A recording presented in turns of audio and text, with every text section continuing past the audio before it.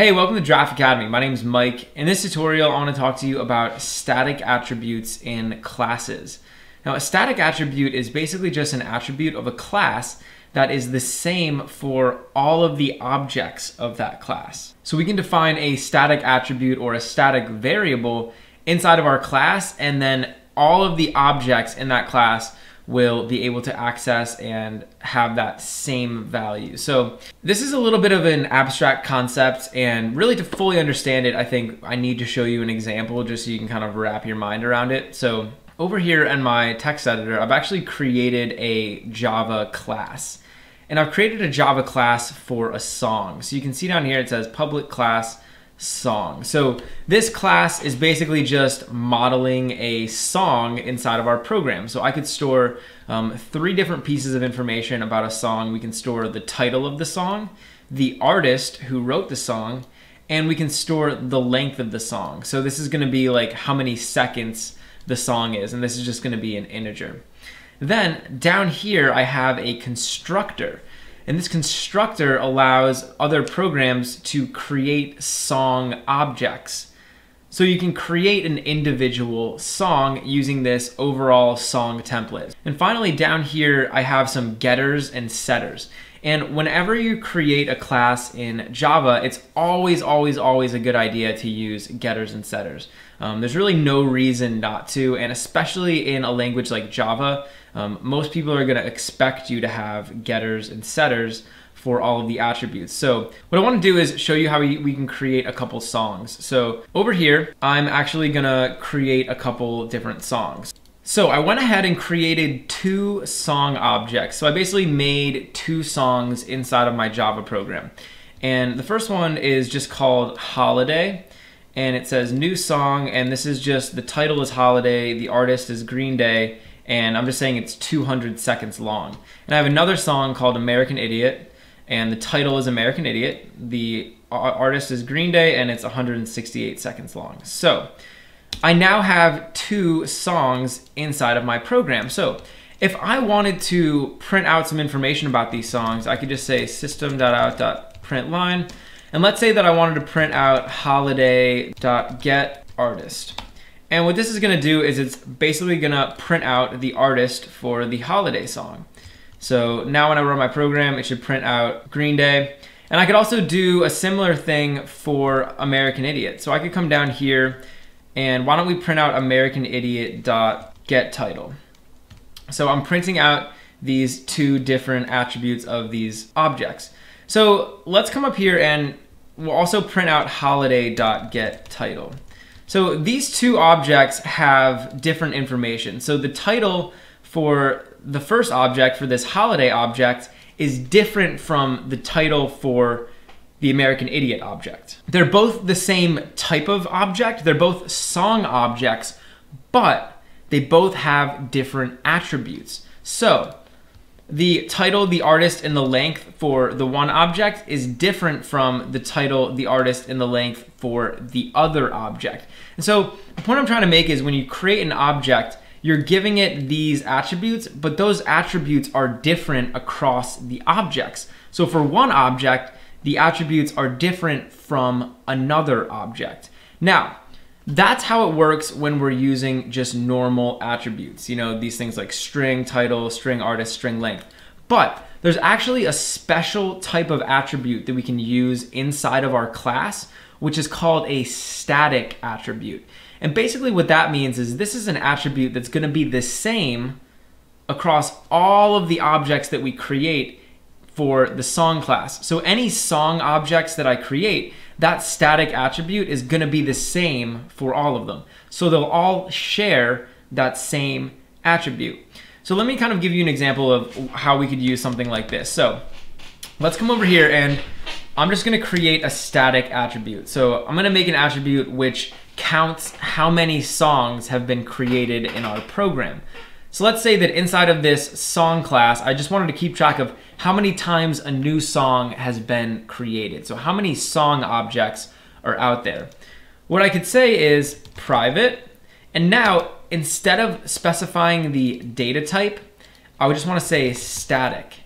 So I'm saying private static, and now after that static keyword, I can specify the data type. So I could say int, and we'll call this songs count. And I'm just gonna set this equal to 0 initially.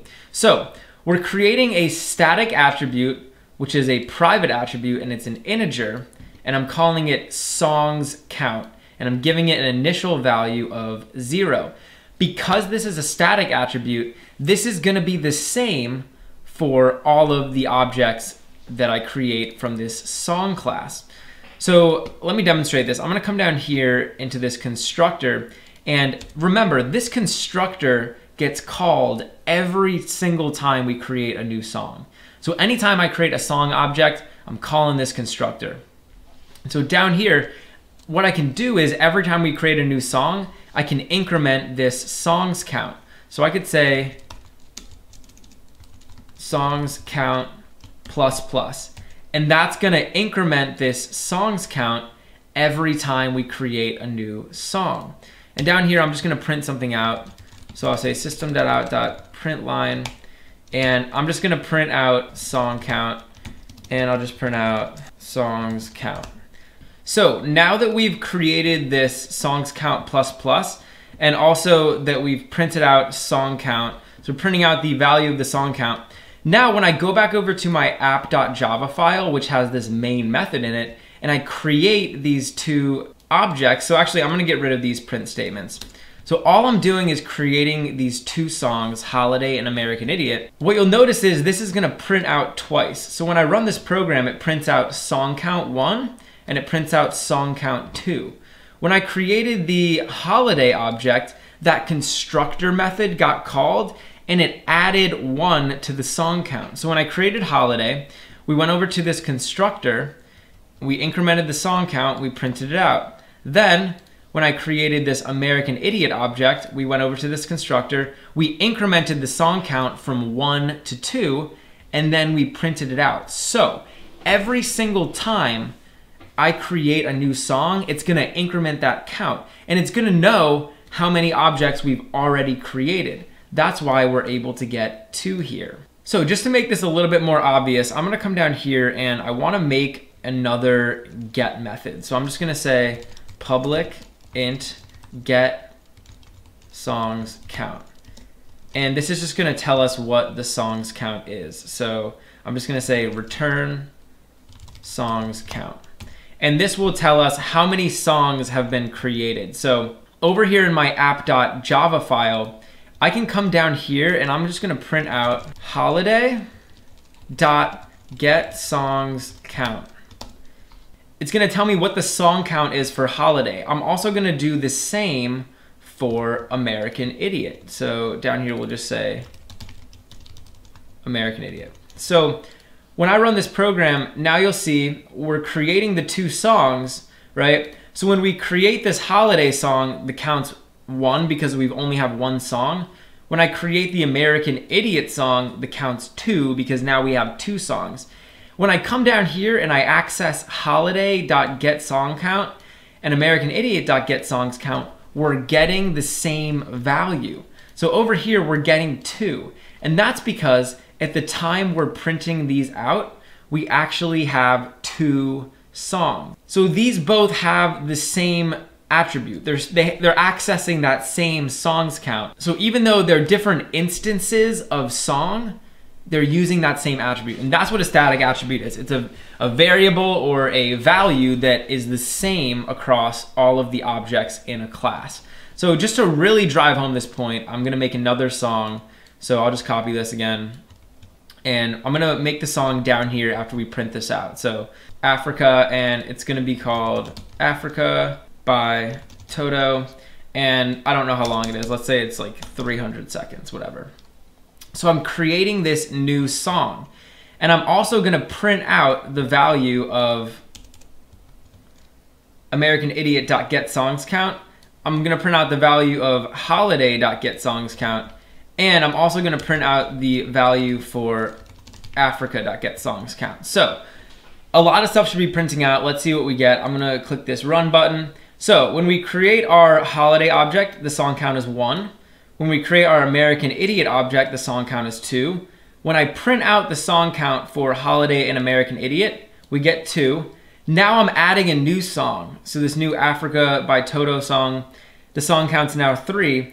And when I print out all of these attributes, get songs count for each one of these individual objects, they're all gonna be 3. So they're all using the same attribute across the class. So any songs are gonna have the same songs count. So that is a static attribute. These are extremely important in Java, and there's a lot of circumstances where you're gonna wanna use them. So just to recap, I created this attribute by saying private. So like, usually it's gonna be either private or public. And then I specified it as static, and I used this int keyword. Hey, thanks for watching. If you enjoyed the video, please leave a like and subscribe to Draft Academy to be the first to know when we release new content. Also, we're always looking to improve, so if you have any constructive criticism or questions or anything, leave a comment below. Finally, if you're enjoying Draft Academy and you want to help us grow, head over to draftacademy.com/contribute and invest in our future.